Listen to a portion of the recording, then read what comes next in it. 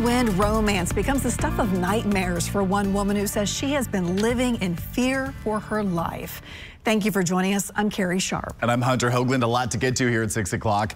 That woman says there is no reason why the man who allegedly assaulted her should be out on bond, especially since he was already on probation. News Channel 5 investigative reporter Levi Ismail shows us why a blind side within the Davidson County bond system has some victims constantly on edge. The Davidson County magistrates can be the first line of defense for domestic violence victims who need GPS monitoring on abusive partners. What we discovered is often the people making these decisions don't have all the facts they need to better protect victims. Let me know when you're good, Brian. These are the interviews that happen few and far between. Not because people like Daun Bauman don't exist. Cameras are rolling, leave out whenever you're ready. But because by the time we hear their stories, sometimes it's too late. The entire thing has been overwhelming, right? From the 23rd and every day after. Bauman says there's no magic wand to undo what otherwise may have felt like a fairy tale romance. The kind where you move to Nashville, reconnect with an old friend, and propose to that man in a matter of 2 months. Every day he just showed me a side of himself that I knew I wanted to spend the rest of my life with this man. Only weeks later, and Bauman saw another side, a side that compelled her to seek out this order of protection, telling the courts, I am in fear for my life and safety. Bauman remembers bits and pieces of that night on Broadway, she says, eventually turned violent. He took my cell phone from me. Then I remember being punched with a closed fist.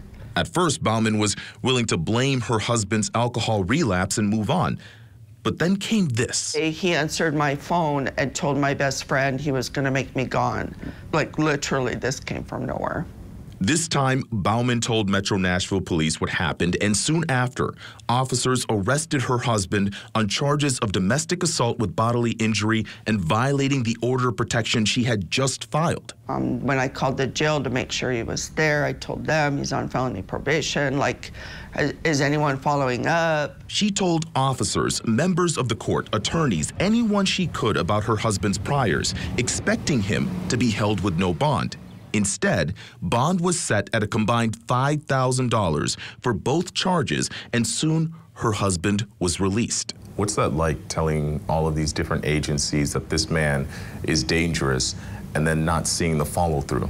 Scary, really scary, because I'm out here hiding in the middle of nowhere, fearful to go to work. I would say the system overall continues to fail people. Metro Nashville Police Chief John Drake didn't hold back his frustration earlier this year over a judicial system he felt let dangerous people post bond and walk too easily. Once we arrest them and they're back out, I mean, that's a problem. I understand the frustration and I understand the optics. But General Sessions Judge Jim Todd told News Channel 5 back in May that judicial magistrates in Davidson County, the ones who set bond in this building, don't have access to the National Crime Information Center, or NCIC, which means they set bond without knowing important context, like if you've been charged with anything in a different county. The reality of it is we can't set bonds with a Ouija board.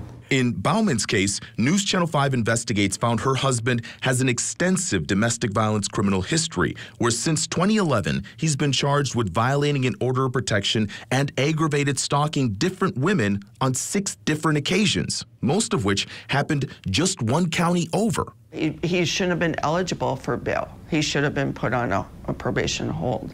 But nobody talked to anybody. The thing is, other law enforcement who share the same building as the magistrates do have access to NCIC. Judge Todd says it could be as simple as sharing resources that are already under the same roof, but that hasn't been the case. Instead, he's working with the Tennessee Bureau of Investigations so magistrates have their own access. The public needs to know that the court system is well aware of this issue and has been and continues to work very hard.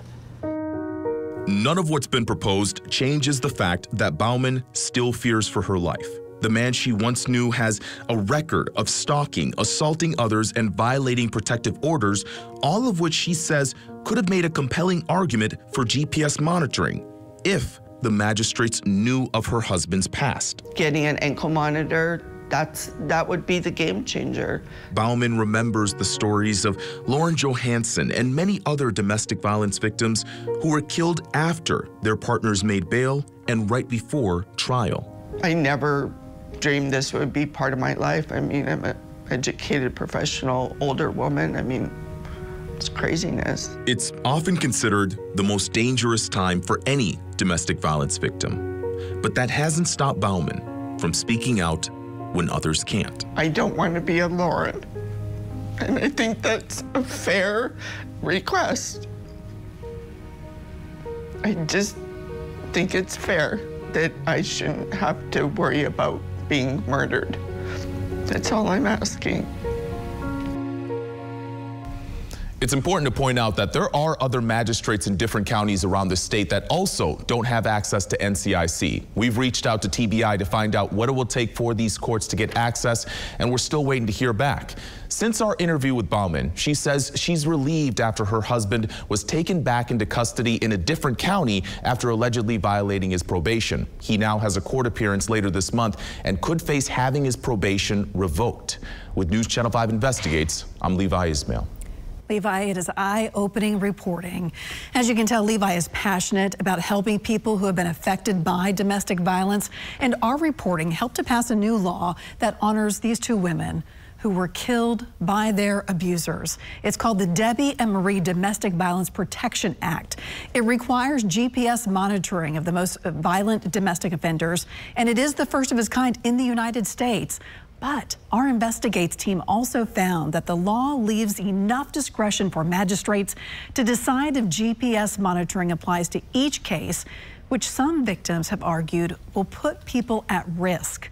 The law also allows enough discretion for suspects to be released on bond if they can't afford to pay for one of these devices and they are no longer considered a threat to the victim. Lawmakers who proposed the law say they plan to take this issue back up in the legislature next session.